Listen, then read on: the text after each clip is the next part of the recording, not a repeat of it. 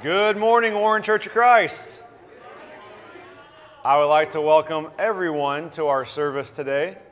We're glad to have you worshiping Jesus Christ with us. Welcome to the moms and the aunts, to all the ladies. Welcome to the men. And today we honor and are very thankful to have in our lives dads. Today is Father's Day. I want to encourage all of you, but I want to put a little special attention on those that are fathers, those that are dads.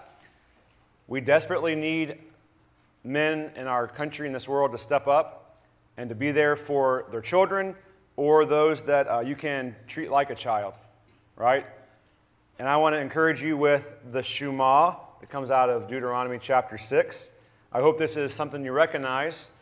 I hope this is something that you instill in the way you live, moms, dads, people that have relationships with those younger than you that you can mentor. And here's what it says. It says, "Hear, O Israel," and I'll expand this and say, "Hear, O Warren Church of Christ. The Lord our God, the Lord is one. Love the Lord your God with all your heart, with all your soul, and with all your strength. These commandments that I give you today are to be upon your hearts. Impress them on your children. Talk about them when you sit at home and when you walk along the road, when you lie down and when you get up. Tie them as symbols on your hands and bind them on your foreheads. Write them on the doorframes of your houses and on your gates." Thank you for worshiping with us and for being an example for other people, right? Thank you for showing Christ's love to those that you love and hopefully to those that you might feel like you don't love. But these are important things to impress in our own lives and in the lives that we impact. So happy Father's Day, and I just ask that as we sing and give back to the almighty, glorious Father, that we thank Him for the men in our lives who we might call dad or who have been like dads to us. Let's pray and thank God for that. God, a lot of us are staying super busy. A lot of us have other things going on, good and difficult things, Father. But God, let us stop and, as the expression goes, smell the roses. Let us thank you for the simple things, whether it's Larry and Janice Ryan providing snacks for us to start church, or whether it's the people downstairs watching our children. We're thankful. We're thankful, God, for the men in our lives who are like father figures. We pray, God, that today as we honor them, that we will give the ultimate thanks to you for creating them. So, God, we pray that you're welcome here and that your Spirit fills this place, and that as we worship, we'll do so as one body. We love you, and we thank you for Jesus Christ, and it's in His name we pray. Amen. Won't you stand while we worship the Lord this morning?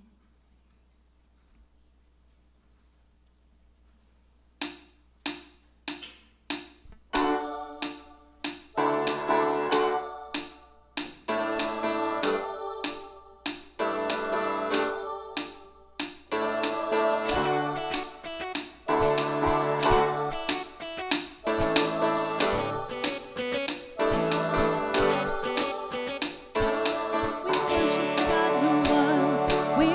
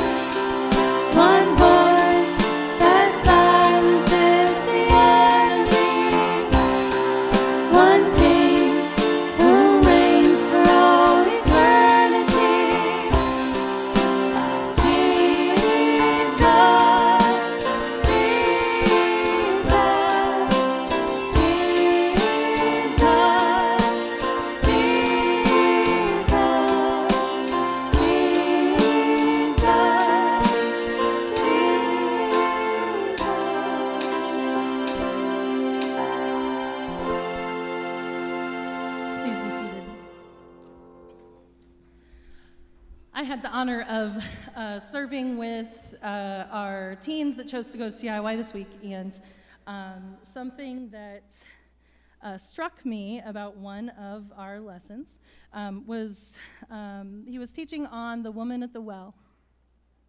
And Jesus had to travel from one place to another, and it wasn't custom for somebody like him, a Jew, to travel through Samaria, but he did. And he met the Samaritan woman at the well. He was waiting there. He needed a drink, and he waited for her. When she came, he gave her that drink. And this was extremely far from the norm. This was not something that a Jew and Samaritan woman would engage in. He wouldn't even speak to her if he was following normal customs. And the point was made that he knew he would meet her. We know that, right? We know that Jesus knew he would meet her on his journey, traveling through Samaria. And it got me thinking that he runs to us. He comes to us. He wants us. He wants us in that fold. He wants us as his children to acknowledge him and to engage with him. And so I encourage you to think about that and to maybe even meditate on that, about how Jesus pursues us. He is so good, and his goodness is for us, it is for all, and it is forever.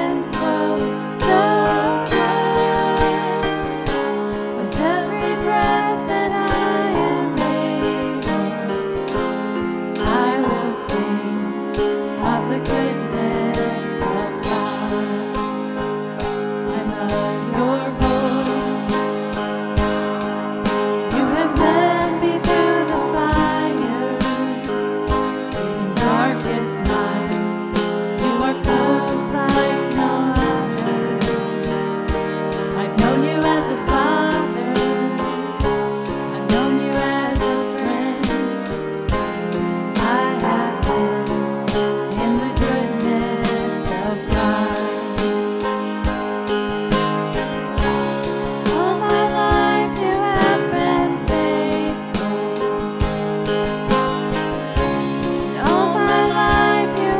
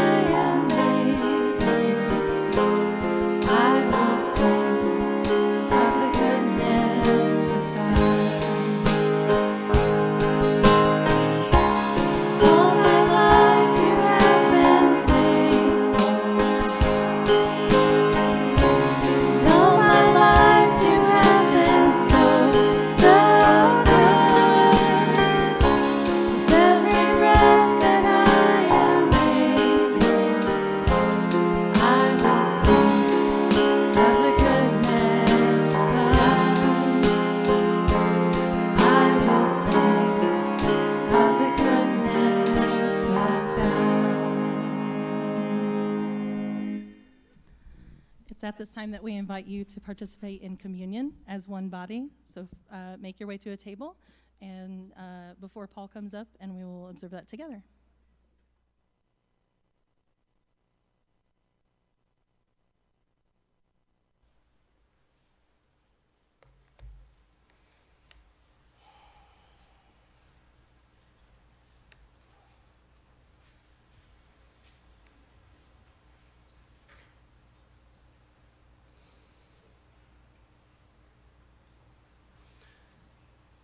It's the time of the service when we take these emblems, the bread, which represents his body, and the juice, which represents his blood, to remember him.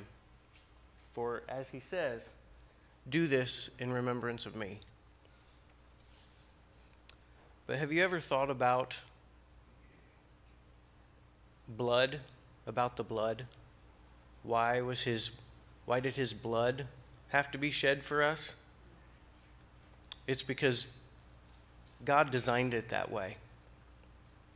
Now, one thing you should know about me, I know that there are people in this room, I can point them out, that probably have no problem with blood. I am not one of those people. Now, the work that I do, I think I made it through this week without shedding any of my own. And I'm okay with seeing a little bit of my own. That's okay. Large amounts of my own I don't do well with. And any of yours, you should keep it inside you. I don't want to see it. If I do, then I'll be on the floor right with you. So Leviticus 17:11 says that the life of any creature is in its blood. And our blood is precious. It does so many things. We can't live without it. Other people can't live without it. Some other people can't live without our blood. The Red Cross is always asking for donations to help others that would be in accidents or need it for other things. And we have come so far in medicine that we can take it out of us and we can take things out of it. We can put things in it. We can put it back in us. But we've not come up with anything yet that can replace it. The only thing that we can replace our blood with is other people's blood of the same type. It's that precious. It's so complicated.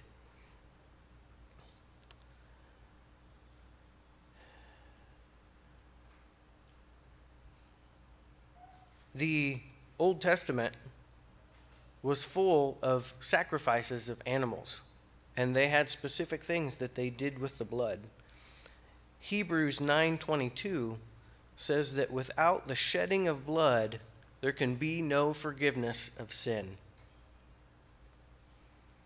The point is this: our blood keeps us alive, and if we donate it, we can even help keep others alive.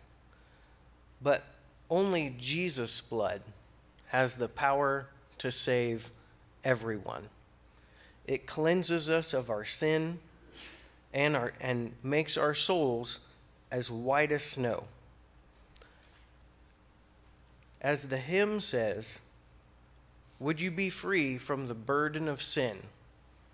There's power, wonder-working power in the precious blood of the Lamb.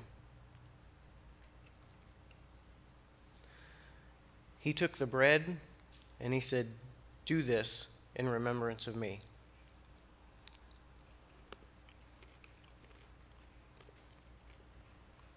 And then he took the cup and he said, this is my blood poured out for you for the forgiveness of your sins.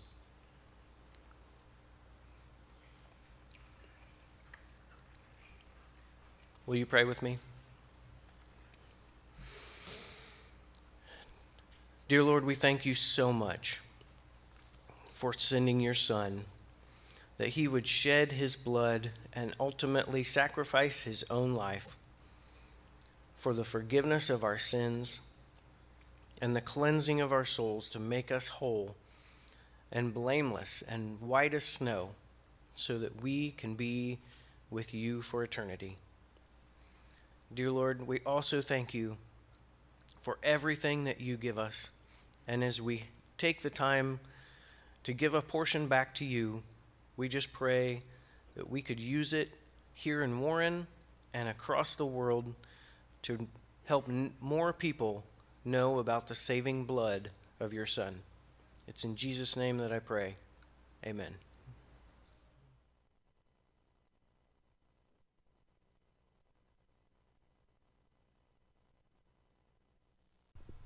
We're going to rearrange the order of service for a moment. We'll do our prayer time. I'd like you to grab a pen because we have several things to add or to update, and I know that we have a lot of prayer warriors in the church that can really help us out and be praying and finding ways to encourage your brothers and sisters. So why don't we do this? We'll go through a few of our announcements, and then we'll cover the prayers. So have a bulletin, and we have that on Facebook as well. We have our both the order service and the announcements and prayer requests on there, but you have it in your hand. On the back side of the order of service, I want to remind our ladies group that we're not meeting this coming Thursday. Instead, we'll start back up with our ladies group the second and fourth Thursdays of July. So no meeting this week. We're still topped off from our Ivanhoe trip a few weeks ago, and I'm gonna be in Kentucky for a couple of days, and it's in the same time frame as our ladies group. But everyone's invited, starting back in July. You see there an open house from Jean Grasmick for her new home. And another open house to mention would be, so he graduated, and the party is going to be next Sunday right here at Warren Church of Christ from 1 to 4 p.m. And everyone here is invited. So Lane Wright's graduation, 1 to 4 p.m., WCC, next Sunday.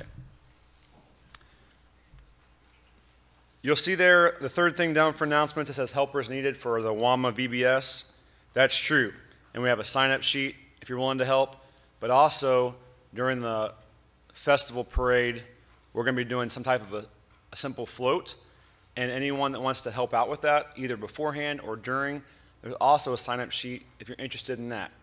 So talk to Liz about those events, Liz Richardson. And if you're willing to learn more, please sign up, and she'll contact you. Okay, this one, Tara and I tried to work out how to word it, and I thought I'm just going to try to explain it the best I can as well. But for the Caring for Kids Golf Scramble, which is going to be on August the 28th, every year it's usually on Sunday, and we take a group or two. Right after church, we jump in the church van, and we have a lot of fun over there. It's at Etna Acres, just about 15 minutes away. This year, it's going to be on Saturday. So it won't be after church like we've often done, but it'll be on Saturday. They already have, I believe Roberta said, 11 or 12 teams signed up with a maximum of 25.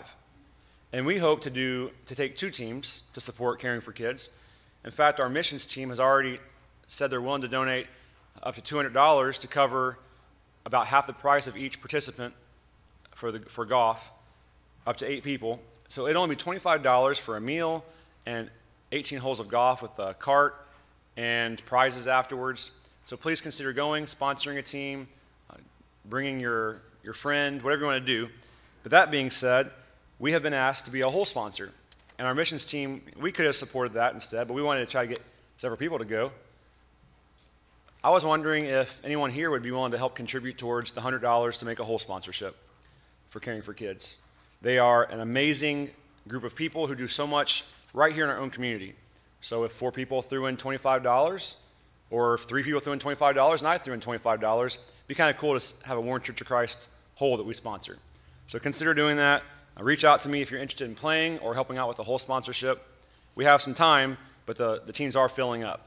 So let's help their fundraiser go well. That leads into an amazing opportunity to serve children in Huntington and Wells County this fall. Okay, now it's where I asked you to grab your pen. It's for me to give a few updates of what's going on. I've asked our prayer team recently to be praying for Kelsey Shaw's, her let's see if I can get this right. Here's our prayer request from a few days ago. Kelsey Shaw said, "Can you please add to our prayer list my boss's 15-year-old son? His name is Henry Sather." They didn't have a lot of details, but he was in a very bad accident on his farm in Iowa, and they said that his life was in jeopardy. And then today she let me know that they were able, for Henry, they were able to put his hip back together, so that eliminated the thoughts of amputation. But she said his face still has to be completely reconstructed. This is a 15-year-old boy. But there's no internal or cranial injuries, but his recovery will take a long time. And we have a lot of people on our prayer list, like Sarah, several other people that we pray for, that it takes a long time for recovery. And God can work through short time and long time. He can work through difficult times and good times. And we just pray that God's glory will be seen even as this boy is recovering, right? Thank you, God, that he did not pass. Thank you that he is young and has the capability to recover. But we ask for prayers for him. Another one you can write down beside Henry's name.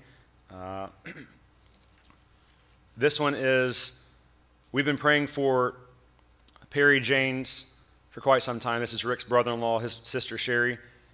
He's only 63, and he had been battling health struggles for quite some time. He passed away this week. So we send out our sympathies to your family, Rick. It was coming to that conclusion, and it was somewhat expected, but it doesn't help. So we lift up your family in our prayers as well. We've had Deb Rubel on our prayer list on and off for the last several months. Her health problems are returning again, and on behalf of Susan, it's her sister-in-law, we just say that we are praying for her. We'll add her back to our list. It seems like a few of our friends have bounced on and off. They get a little better, and they start to struggle again. So please lift up Deb Rubel. I have a card. This is from Eloise Evans. So welcome back, Bill and Pam. And this is from Eloise. And she is 90 and a quarter or so. No, she just had her, yeah. She's going strong. And she said, Warren Church of Christ. The card says, but though the words are simple, hope you know how much warmth and appreciation come with them. And then she said, in a really small handwriting, it's only bigger than Andrew Fisher's handwriting, she said, my surprise birthday cards and the phone calls were beautiful. Thank you. Thank all of you in Christian love. Love, Eloise. So she had a good birthday. She enjoyed being with her family and friends. She was shocked. Well, she's 90 and she survived the shock. That's good. So she has a great family. And we tell her hello and we love her too, please. I'd like us to pray for two more things. You can just, I'd like you to write these down or text them to yourself, add them to your calendar. Prayer team, you all can be praying for this as well. But we have the Christ and Youth trip, the CIY, which Andrew will share some stuff about next week. We had several adults and several kids go down to Anderson, and they're just not getting back. Let's be praying that God will continue to work through what happened over this past week with them. And as they return, we're now in the thick of Lake James Christian Camp and other camps going on. I know that I have a kid going up today with Misty. They're going to be at Lake James for a few days, so we're praying for you, Amara, and Misty, who's going to be a sponsor there. These are opportunities for our kids to grow. They're opportunities to learn and to be future leaders, right? So let's pray that God will move the Lake James campers as well. I believe that is what I was to share, and I ask us to take a moment to pray for those together. God, thank you for the things we had that are going well. Sometimes we forget to just acknowledge when things are going well. So we thank you for that, God. For the things we have going on that are ailments in our body, or the doctor is giving us news we didn't want to hear about ourselves or a loved one. God, we pray for your countenance and your patience, to be honest. We pray for us to seek your face and to find it. We pray for your glory to cover over all of our pain. God, as I close our prayer and praise time, let me give one more special thanks that you gave us fathers and dads. I pray, God, that for anyone out there that is a father or a dad who's listening, I pray you'll encourage them. I pray that your spirit will guide them to be an example of what a man is supposed to be according to you. So God, lead us in that direction. We pray all this in Jesus Christ's name. Amen. We're going to watch about a 5-minute video for Father's Day, and then we'll move to the sermon time.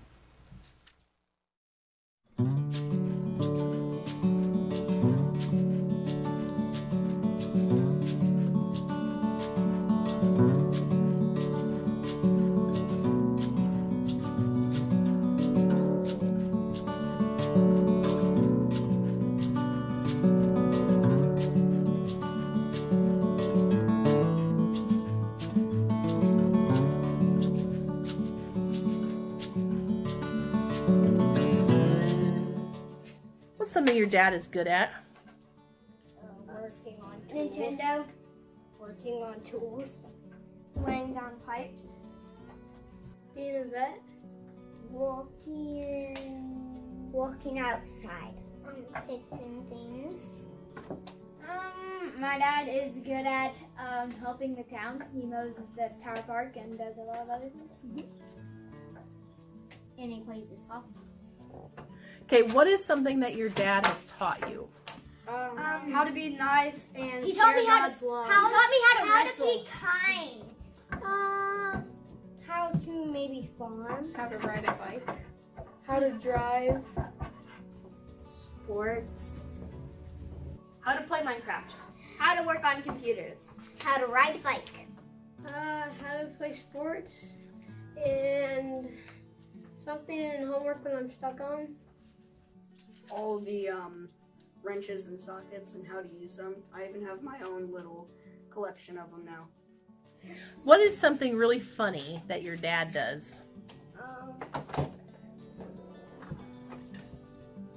Tickles Adrian at night. That's what I would say. Oh. When we were little, he used to play a monster game, and he like pretends on a monster, and he tried to get us, and when he got us, he tickled us. Messes around. Yes, messes around. Let's Judah climb on his back.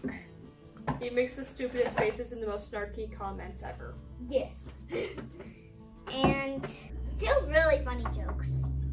And on our vacation in the cabin, he kept on closing the trash can. Yes. Okay, so Mom had the trash can open because she was working on sandwiches for our lunch, and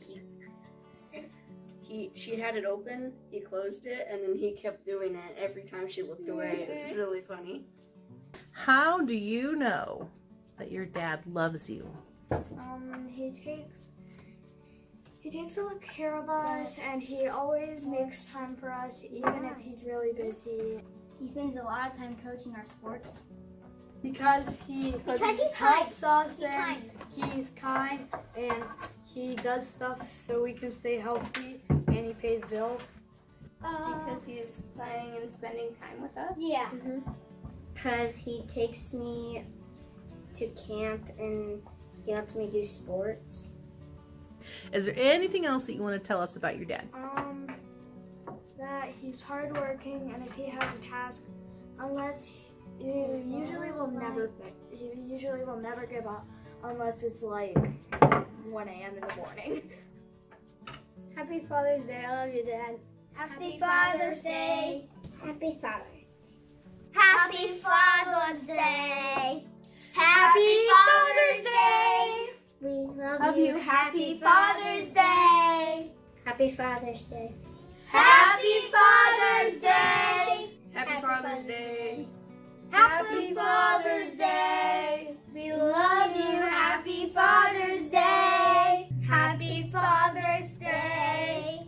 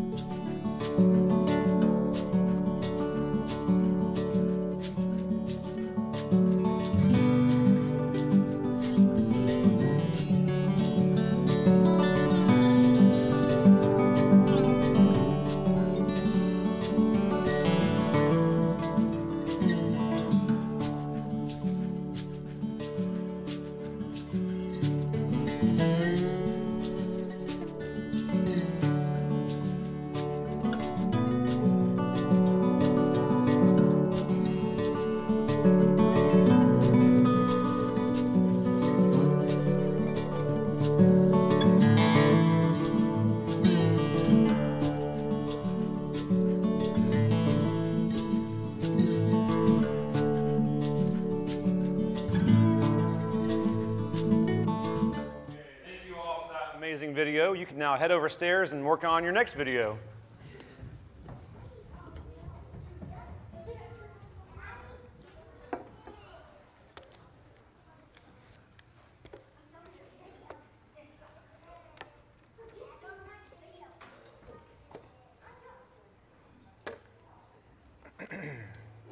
Man, I thought Hanson was only like 6 or 7 years old, but he talked about how back in the old days, Dad used to do stuff.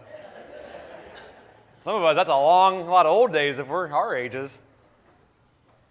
Okay, so I didn't plan on giving any dad jokes today. I know it doesn't seem like me, but then all of a sudden, my sound guys said they had a perfect sound noise for us if I told a dad joke. So have that prepared, gentlemen. This is a true story. This isn't a joke, but it'll have a good ending.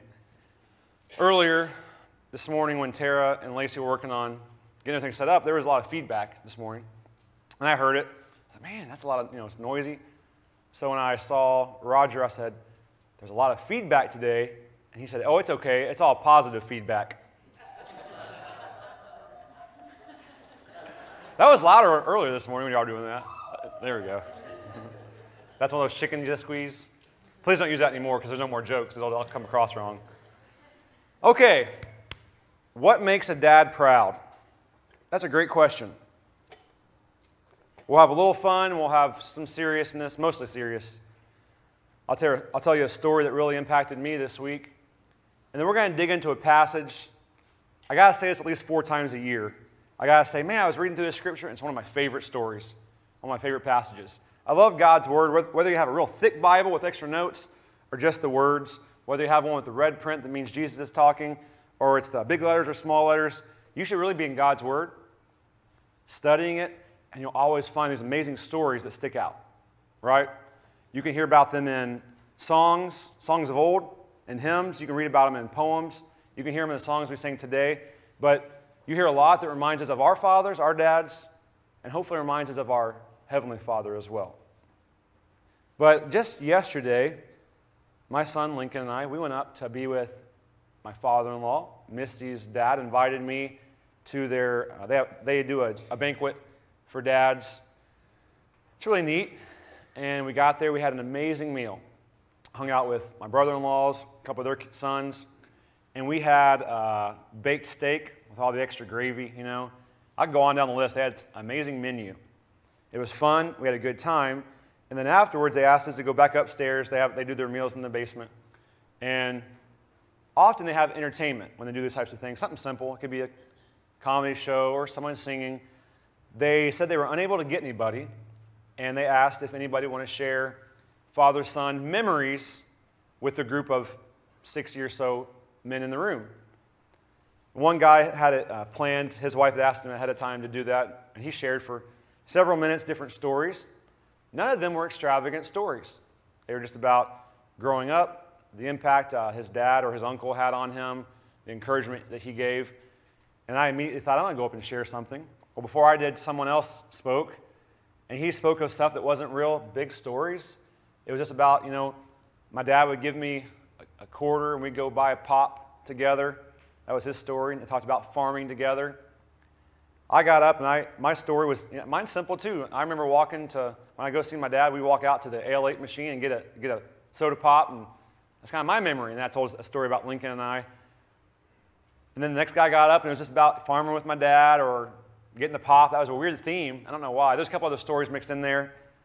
My brother-in-law got up and started talking about a boat that was sinking on Lake Erie with his dad, my father-in-law. That was interesting.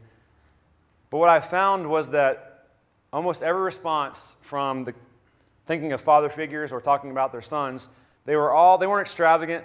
They were just memories of the father figure being around, right? So if I asked you right now to come up, you're not prepared, just come up, talk about someone who was a father figure in your life. You might have 1 or 2 grand stories, and that's great. I love those stories. But most of us would think of the simple things. And that's going to be the theme of our message today. But before I get to our main scripture, which is, it's going to be out of Mark chapter 12, and you have a few moments, but I will ask you to turn there eventually. I want to share with you something that it just touched me. It is a horrific story, but I found it extremely appropriate to tell based on partially how it ended.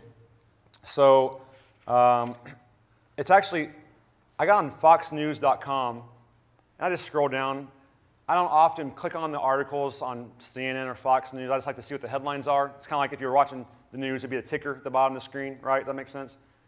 But one story caught my eye earlier this week, and it's actually titled, Horrifying Video Shows the Moment an Italian Cable Car Plunges to the Ground, Killing 14 People. Anybody else hear about this week? It'll show you, it doesn't show you the people crashing into the ground, but it shows, this isn't like a movie, this is real life. And it shows, that is the mountain that the cable car, it got all the way to the top. And something happened, and the emergency brake wasn't working either. And the video shows about 9 seconds long of it just going backwards, full speed, and eventually hits something that it tears off, and it goes rolling into the forest there. And it gave me chills, and it really bothered me, it disturbed me. But I read this article, and in this story, where 14 people passed away, it then said, and I probably would have led with this, there was one survivor who was untouched. It says, I get chills thinking about this, but a 5-year-old boy named Ethan, I believe it was an Israeli family that was there, his dad, in these final seconds, was able to grab his son and they said, saved by his father's embrace. He was able to close up his son in such a way that even as this thing was toppling down, this boy survived without a scratch. Now, he has some problems. He's been able to sleep for several days in a row. I mean, things you would expect when something this dramatic happens. But his father's embrace saved him. Kind of made me think of a lot of what Paul was just sharing about our Father's embrace for us through Jesus Christ and his sacrifice. But this story just touched me, and it has so many things not right in this story. But I feel like I had to share just the way that dad was able to close in over his son and save his life. I think a lot of dads in this room would do the same thing if they had to make a decision in an instant. And I don't know, it just touched me. And I think that boy will grow up and he'll have that to think about. But I think, his dad is proud of him no matter what he does, right? That's how I am as a dad. No matter what my kids do, I'm going to be proud of them. And in fact, it's the simplest things that they'll do that I'm the most proud of. So if you have a desire to look that up, you're welcome to. But I know of a lot of people who just appreciate their dads for simple things. And guess what? The stories I've heard from your dads are they're proud of you for not the big things, but the simple things as well. The way you love, the way you treat other people, the way you put other people first. So some of you who I know your dads, I know I've heard Paul talk about his dad, his son Bill before. I've heard a lot of parents talk about people in this room. And the stories they shared weren't the big stories. It was the simple ones. So that's kind of the theme of today. Now, I know I've been in a lot of your houses, and I always like to look at your refrigerators. I usually like to look because I like to look and see if you have your newsletters on the fridge. It's kind of a small thing I like to check out. There's all kinds of jokes about the people that put their Bibles on the tables when the preacher's coming by. I don't look for Bibles. There's a great joke there. But I just like to look and see what your refrigerators look like. And I know a lot of people in this room have either downsized their own homes or helped downsize their parents' homes. One of the coolest things I like about Gerald and Ruth was about 10 or 12 years ago, they downsized from Markle with all kinds of stuff. Can you imagine stuff that they had in the ministry over 40 or 50 years? And they intentionally downsized to get to Heritage Point, and they did that intentionally so their children wouldn't have to worry about stuff when they were older. But you'll find all kinds of things that moms and dads have. So whether it's things that have been on the refrigerator or currently are on the refrigerator, or things that you've accumulated and you've put into many, many boxes. Anybody have their kids' stuff in box after box after box? Maybe you've passed it on to your kids by now. Old report cards, drawings, awards or trophies.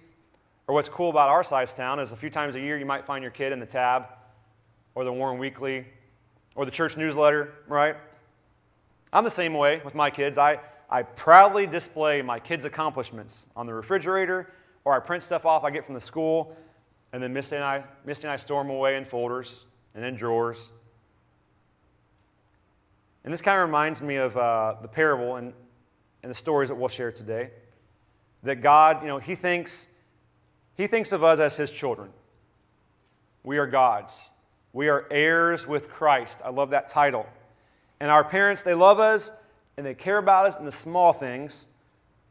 And our Father in heaven, He remembers and treasures up.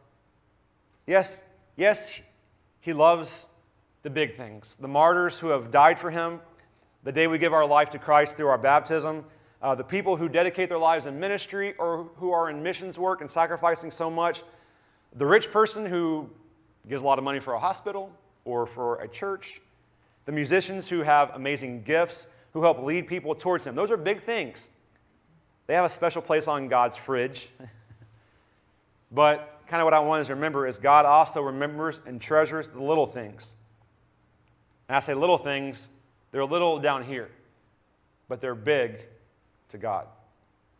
Now, I looked through an old lookout, and I found all kinds of stories and sayings about dads. And the author of this lookout, he started sharing about, similar to this, how we don't have to think about all the big things to make our Heavenly Father proud. Right? Just like your dad didn't, it wasn't the big things, it was the simple things. And in this story, the author of this lookout article, he talks about people whose names I probably wouldn't have told you where they were or which book of the Bible they were. And I'm pretty good with Bible trivia. If I'm playing Bible trivia, like categories, the Bible version, I win a lot of times. But these two names escaped me. Shiphrah and Puah. I'm probably not going to come close to saying their names right. Maybe a few of you know who I'm talking about. If their names don't ring a bell, it says, don't worry. It's in a tiny fragment of a story in Exodus. Just 7 verses. It tells us that these Hebrew midwives disobeyed Pharaoh's orders to kill all newborn Hebrew boys.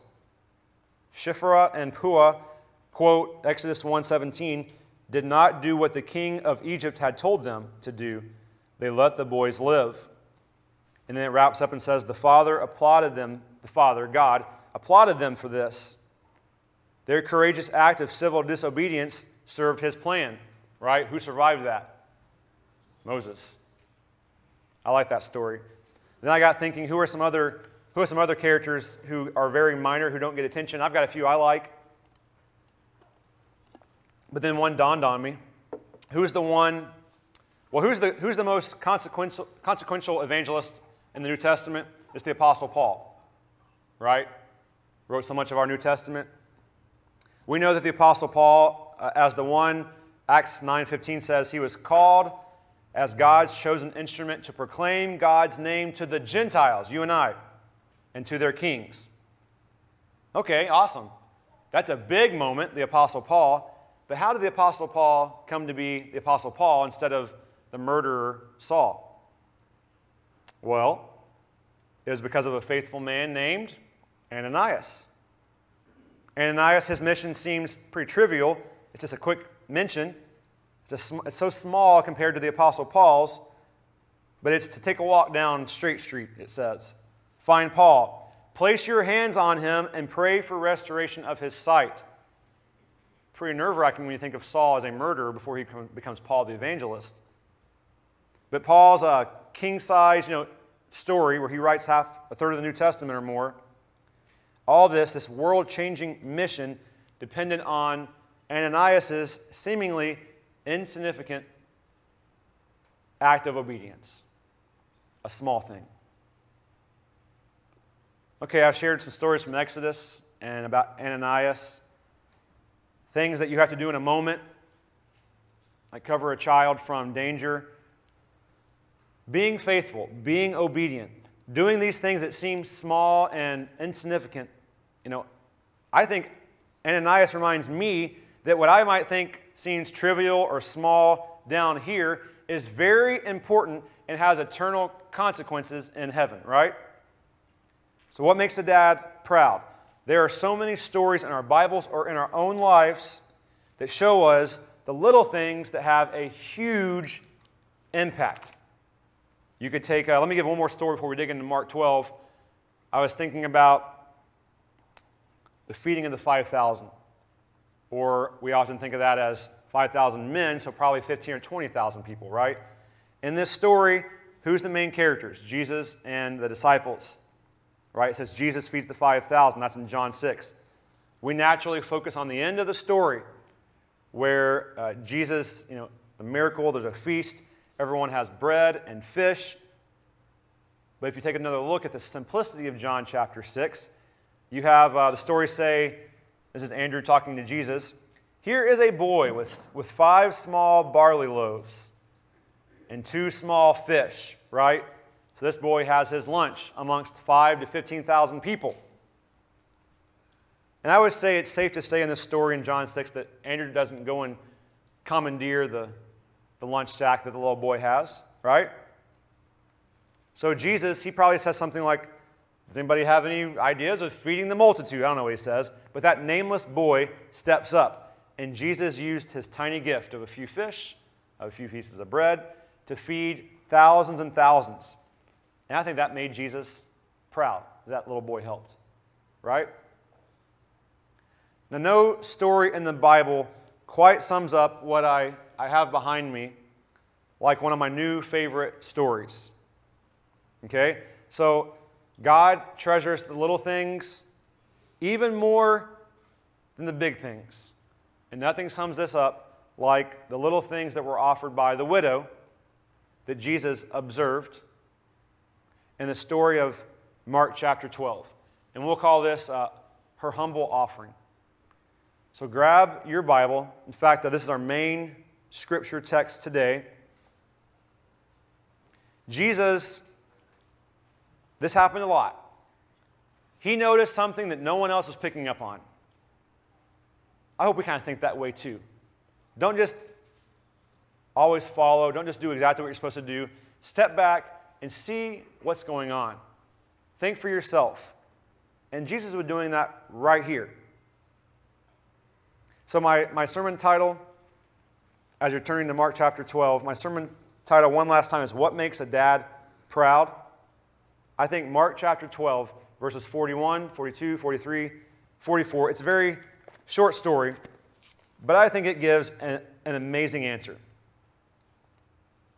Mark tells us that Jesus stopped to watch the crowd. He was watching them put their money into the temple treasury. Here's what it says. Jesus sat down opposite the place where the offerings were put, and he watched the crowd. He watched the crowd putting their money into the temple treasury.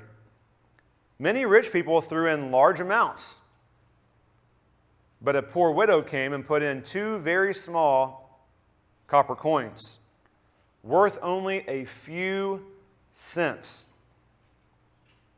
Calling his disciples to him, Jesus said, "Truly I tell you, this poor widow has put more into the treasury than all the others. They gave out of their wealth, but she out of her poverty.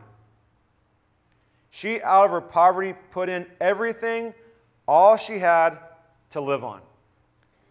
I like that story, and Jesus is not saying anything bad about those that gave a lot. He is wanting us to have the perspective that he has. A lot of his parables that turn our thinking upside down, this is a great real-life visual. In fact, listen to the way that the message captures Jesus' words perfectly. All the others gave what they'll never miss. Right? That's a lot of us. All the others gave what they'll never miss. She gave her all. And like a good dad, God, Jesus, bragged on his kid. Right? Anybody else a humble brag dad? You got something to share, and it's killing you. You really want to share it? That's called the humble brag. Jesus is showing us a perfect example of what he's proud of. The widow gave her all. The temple treasury, to the other worshipers, to the rest of the world, it was just a fraction of a penny. Right now, if I asked for $1, everyone would reach in their pocket and give it to me, and they wouldn't think twice, right? Well, that'd make me about $100 right now. Maybe I should try that. I don't know. No, I'm just joking. We could get over $1, right? In fact, $1 is so insignificant, I should have done more. I think it was yesterday or 2 days ago, I, for the 20th time in my marriage, lost my ring. Anybody else? Is anybody else here a ring loser? Yeah. My ring always comes back around. Somehow I've managed to keep this thing for my 13 or 14 years of marriage. I lost it for about 2 months when we went to Virginia Beach. When we got back, I couldn't find it. All right? And then just yesterday, I was actually wrestling with my kids, as one of them said on the video. And something fell over the edge of the bed, so Ren said, "Raise the bed up, Dad, and I'll grab it." When she came back up, she was smiling from ear to ear, and my ring that I hadn't worn in 2 months, she was holding in her hand. I gave her the biggest hug ever, and I walked over to the dresser and grabbed $1 and gave it to her. I could have given her $1,000. I was so happy. But I just gave her one, because one is no big deal, right? That's what a lot of us feel like. But in this story, to the other worshipers, to those that were watching the same thing that Jesus was watching, they weren't picking up on it. But to the God of all creation, what that woman was doing meant everything. That's what made him proud. He stopped everything to take notice. And I bet you there's a lot more stories like that we don't know of. But he took notice, and he even immortalized this woman in his autobiography. Right? That's what makes him proud. I love that. In Mark chapter 12, verses 41 through 44, it's an incredible story. And this is what I want us to remember. What the world overlooks, God exalts. Does that make sense? So to our dads and to everyone listening, what the world overlooks, God exalts. Did you hear what happened in that video? There weren't a lot of huge stories that were shared by the kids. What did they share? The everyday life. Lucy mentioned camping with her dad. Or some other kids, they were talking about, he coaches my sports. I think Claire said that. My dad loves me. He cares about me. The simple things that we do over and over, dads. What the world overlooks, God, children, in this instance, one and the same, they notice. So what do we have here? I'm going to use a word much bigger than what I usually use. But the generous, this is what I got from a commentary, the generous widow in this story is an archetype of all who are overlooked by the world. But what the world overlooks, God notices. That's kind of the summary. In fact, it was God's idea to put this act of service on his fridge. I already mentioned that. It's a story in the Bible. The Father does the same. He does the same with us. He does the same with us when we do things for the right things for the right reasons. It's only when we start thinking that we're a big deal or that what we're doing is what pleases God. It's not what we do. It's that we give our faith to Jesus that pleases God. But the small things are big things to the Father. But remember, so let me say it again, I'm not saying that our works save us. I'm not saying that God needs you to carry out his plan. We need God, not the other way around. That's the only way it goes. But when we help God, when we're living the right way, it brings our Father joy. It makes him proud. So men, dads, uncles, teachers, moms, aunts, grandmas, whatever we are, mentors, we're all serving God. How do you make him proud in these roles? What will our children say about us someday? I hope it's similar to this. I printed this out a few years ago and was waiting for a good time to use it. Now, where did I put it? Here it is. It's from a Sermon Central article titled Ray Ortland's Unforgettable Lessons on Fatherhood. And he's a minister, and he's a minister's son. Those two things don't always go well together. But my favorite words in this article, and it's something that I'm always working through and chewing on, he says, let me quote him, "In public, my dad was one of the greatest pastors of his generation. In private, my dad was the same man." That might sound like a simple sentence, but it's very difficult for us to live out. What we see here, or what we see on social media, right? We're often judging everyone else's best against our worst. If I can encourage you how to make the Father proud, be the same person that you are right now, here, that you are in private. It's difficult. You're not going to yell at your kids the same way, right? You'll smile, you'll give them a glare, but you might not say what you were going to say if no one else is around. But in this guy's unforgettable lessons from fatherhood, which I'll just mention briefly, he said my dad was the same guy in public and private. Let me go through a few of these. I'm not going to go into too much detail, but he said he was never too busy. So what I want to encourage you, if you're a father figure or if you're anyone in someone's life who looks up to you, write down one or two of these. But he said, my dad was never too busy. He shares a story, but I'm going to keep going. He says, my dad was a Bible man. Miss and I have tried this year more than ever to read the Bible before we go to bed, and my kids are really starting to crave that. So be a Bible man, right? He says in his list, he praised God. Don't be afraid to worship God and show your kids how you worship God. I hope and pray that as your kids become adults, they choose to follow Christ, and they'll probably use mom or dad as an example for what they saw, right? He cheered me on. I've had a good time being my kid's biggest cheerleader. How about you? Cheer on your kids. He said he had a real walk with God. That was that point I kind of made in the beginning, where it was the same in public and private. He shares some other ones, but then he wraps up with these couple. He loved us when it wasn't easy. Sometimes you got to grit your teeth and hug your kid anyways and watch what you're saying. He loved us when it wasn't easy. And last one, he helped me love the church. So this was a preacher talking about his preacher dad. I'm a preacher. I've got children. I'm thankful that these people in this room here, you guys, those that are participating online, you help love my kids. Sometimes you need to, as they used to do back in the old days, flick them in the back of the head. That's okay. Do what you got to do. But they come here loving church. They have friendships with people of all ages. Bill, Martin, welcome back in person. Him and Ren were going back and forth. I think Ren said, was it yesterday or sometime recently? Bill, I haven't seen you in church. When are you coming back? And here Bill is. And Bill got here before Ren, so they were kind of getting on each other.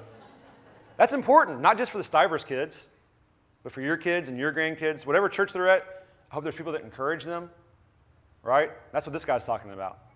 So that's the last one that he wrote down some more, but he helped me to love the church. So be people that help others love the church. So what are the small things? Here's how we'll begin to wrap up. When a young couple waits until they're married, their work goes on the father's fridge. When an old couple keeps their promise to God and to each other, their work goes on the fridge. I like this list. When parents tackle the endless task of nurturing little ones into godly leaders and thoughtful citizens, their work goes on the fridge. These are things that make a father proud, right? When a boss treats her employees as God treats his children, her work goes on the fridge. When employees do their best, their work goes on the fridge. When volunteers show up, pitch in, help out, even when they don't want to, their work goes on the fridge. On and on and on, the list can go. Whenever you do what's right, especially when you can get away with doing what's wrong, your work goes on the fridge. That's what makes a dad proud. I've closed with this verse a few times in the last few weeks, and I think it's appropriate to do it now. So in fact, as I close, why don't we read it together? Would you stand with me? So instead of a prayer, this is going to be my prayer. This is going to be our invitation if you need to have a better relationship with Christ. I want us to read Micah 6:8. So I wrote there, live a life that honors God and through Jesus will help, with the help of the Holy Spirit. Let's live out these words as we close. Let's say it together. He has shown you, O mortal, what is good. And what does the Lord require of you? To act justly and to love mercy and to walk humbly with your God. You can stay standing as I invite the praise band up. The reason I included that scripture today, I went to is it called Heritage Days at Huntington? Is that what's going on right now? I was walking into a store. They sell secondhand things. And there was a man sitting there. He was talking about his troubles in life. And they started quoting Micah 6:8, and I joined in with him. He was impressed. He was like, oh, man, you know that too? And we had a moment together. Be in God's Word. Immerse yourself in His Word. And you don't know the amazing things that are going to happen. But live out this prayer with me. That's my prayer for you. Amen.